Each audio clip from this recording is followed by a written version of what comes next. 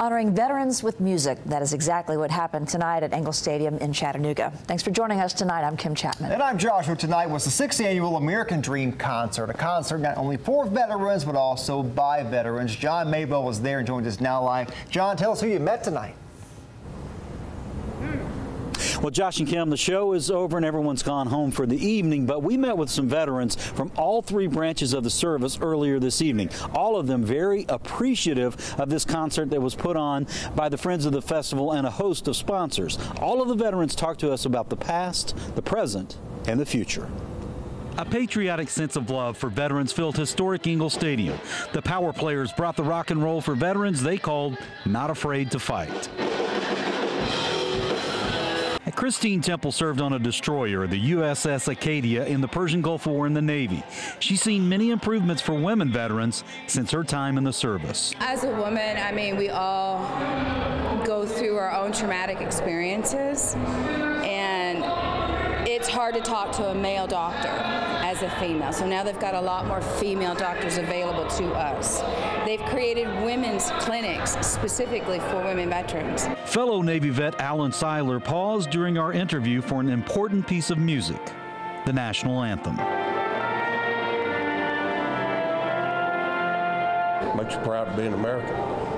No doubt about it. Seiler served in the Navy from '68 to '77. He remembers well coming home from Vietnam. My crew got chased through the Logan Airport in Boston one morning, and they threw cokes on us. But as he sits with his good friend, retired Brigadier General Carl Levi, he wouldn't trade his days in the service for anything.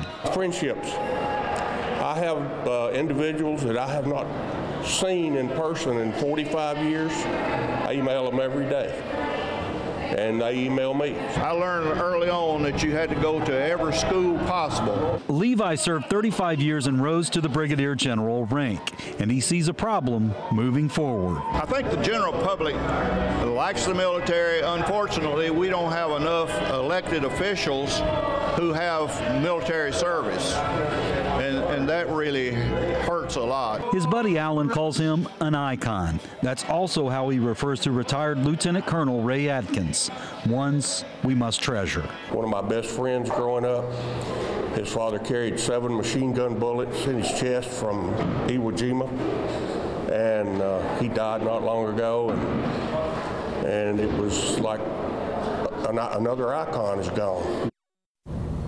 Now, Brigadier General Carl Levi, retired U.S. Army, is 87 years old and still active. Now, he received a big award tonight. It was from the Daughters of the American Revolution. It was the Veterans Service to the Veterans Award.